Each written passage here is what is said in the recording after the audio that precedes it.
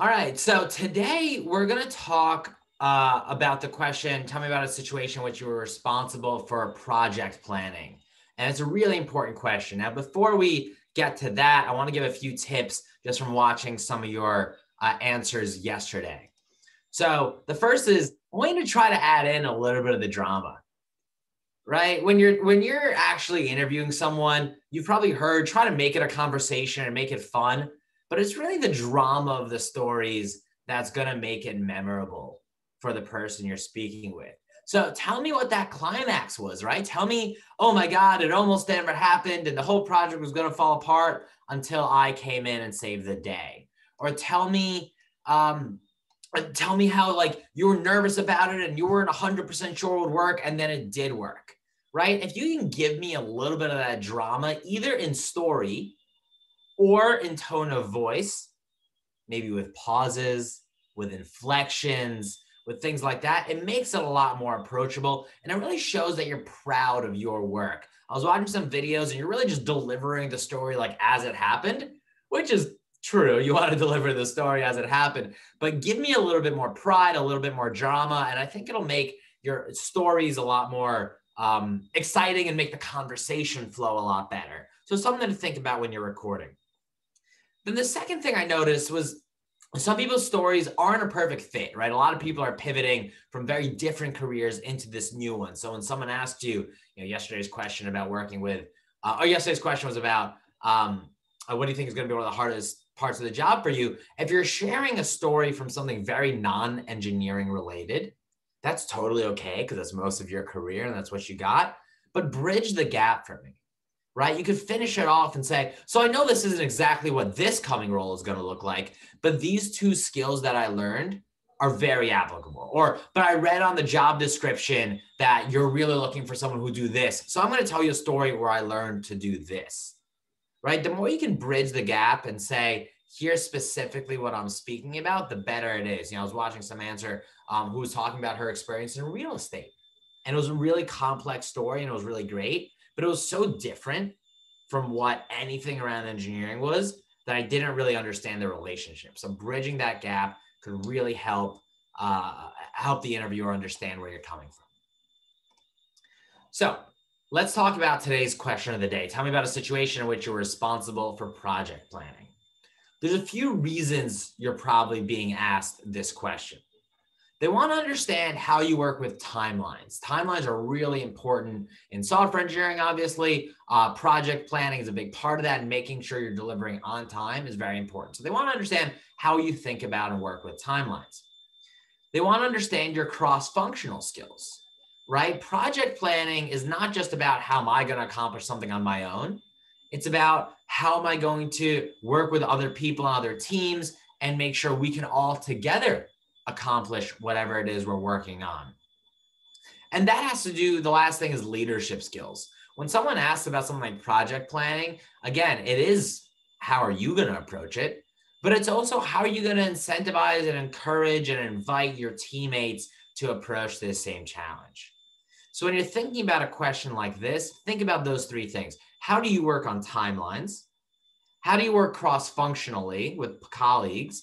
And how are you a leader? How do you make sure your project gets done on time? How do you encourage people to meet their deadline that they helped you set? So the first tip is to tell it as a story with a clear result. Again, you don't want to just say, well, when I was doing that, I actually worked with a lot of projects. It was a pretty tough job and we always had to get a lot of things done for our clients. And yeah, projects every day I had projects, right? It's very general and pretty much anybody can say that. You want to tell me that as a story and say, well, you know what? In my last job in hospitality, I had a lot of projects. This one in particular required us to, renovate a dozen rooms within 3 months. And this was going to require 15 contractors from 3 departments. And I was working on this team and I did yada, yada. And the result was we renovated all the rooms on time and they were all settled in and, made the company $1 million that year, right? Make sure you tell me it as a story with a clear result, right? Last year was the anniversary, or 2019 was the anniversary of landing on the moon. supposedly. No, just kidding. I think we landed. The 50th anniversary of landing on the moon. And I was listening to all these podcasts about how the planning actually happened and everything that went down to actually get Neil Armstrong and Buzz Aldrin onto the moon. Just saying this is how I planned and these are all the details and whatever is not interesting unless you know the result is we put a man on the moon. So just saying I planned a project is not that interesting to me unless I know that at the end of your planning, we accomplished X. So give me a very clear result. If it can be code-based, that's even better, right? Maybe it's something you worked on at your boot camp or elsewhere. But regardless, you can talk about the soft skills of project planning because that is so core to being an engineer.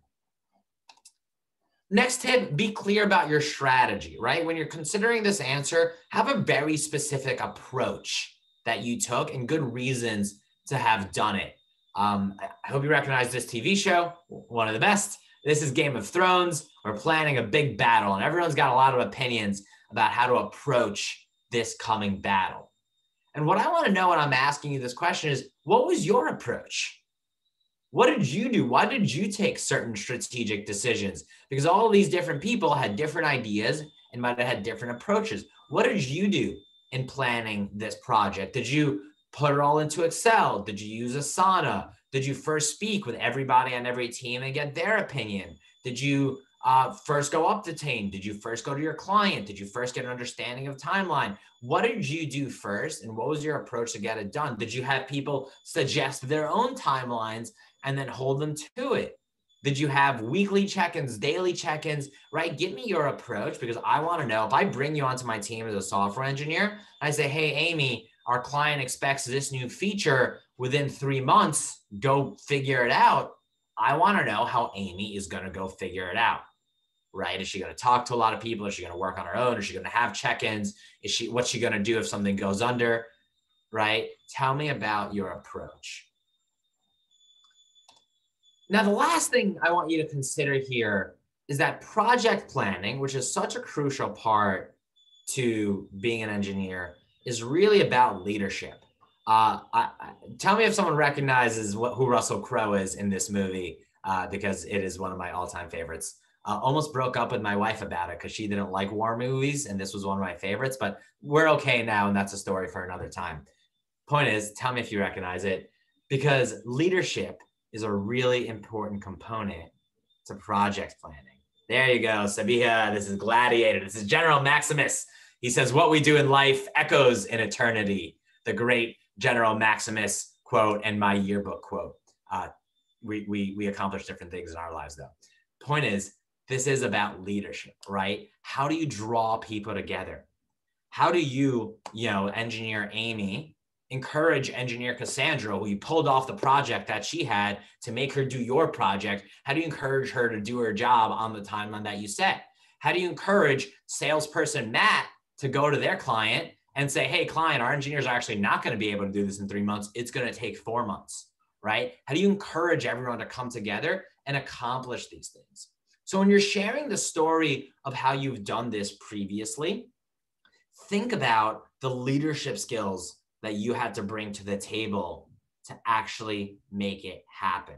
Because I'm hiring you again, like we talked about, especially yesterday when Christian, the recruiter, joined us, like we talked about there, I am hiring you, sure, because you learned to code, but more than anything, it's because of your potential, culture fit, leadership abilities, and soft skills. Leadership is one of those soft skills that you are going to have to speak to over and over again, and that you have a big advantage over any 21-year-old with a CS degree. Because a 21-year-old with a CS degree, maybe they're a better engineer than you, just line for line, but they're not a better leader than you because you have 2 or 10 or 30 years leading people and teams in other places. So you can step in and really be a mentor or really like punch above your weight class as a leader when you are project planning or you're working on a team. So remember these few things when you're thinking about how to answer this question. Tell it with a story and make sure the result is super clear. Give me a sense of what your strategy was and why you approached it that way. And then tell me about your leadership ability. And remember, throughout this all, the tips that we talked about really add some drama. Give me that pride. Talk about what I accomplished, not just what our team accomplished. I want to know what you did, what Amy or Matt or Scott or Cassandra accomplished, not just what the team did together. And then explain the relevance, right? If it's not super clear, and if you're pulling out from, what you've done before this is you were a waiter for a few years, well, that's fine, right? Tell me about how you had to open up the restaurant for a grand opening and how you had to pull people together and how you think that's going to make you a really great engineer because you learned how to work under pressure or how to keep clients happy, or you can work with your salespeople and encourage them to support their clients, whatever. Make those connections clear. So here's what happens next. If you haven't done this yet, log into riveterworks.com. It's free. It always will be. Create an account. Find the question. I'll show you how to do that in a moment and practice your answer and try to give feedback to at least one other video. This is really important. It helps everybody improve and it helps you learn and improve as well. So if you haven't done this yet, quick overview. This is what the homepage looks like for everyone. Make sure you're in the questions tab. Click on by industry. Click on boot camps. And it's the fourth question down over here. Tell me about a situation you were responsible for project planning. And you'll be able to practice your answer. Once other answers come up, you'll be able to see others' answers kind of like you see it here.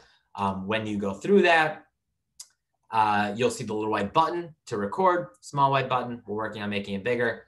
Click add target roles. This is really important. You'll be able to say you're a software engineer or hardware engineer or whatever with X number of years experience. This helps me, and I've given feedback to absolutely every video so far. This helps me give you better feedback so I know if you're new to this, if you're not new to this, whatever. Then for the purposes of today, click to make it public, share it with each other. Later, you can make it private or delete it once you get that feedback and once you've improved.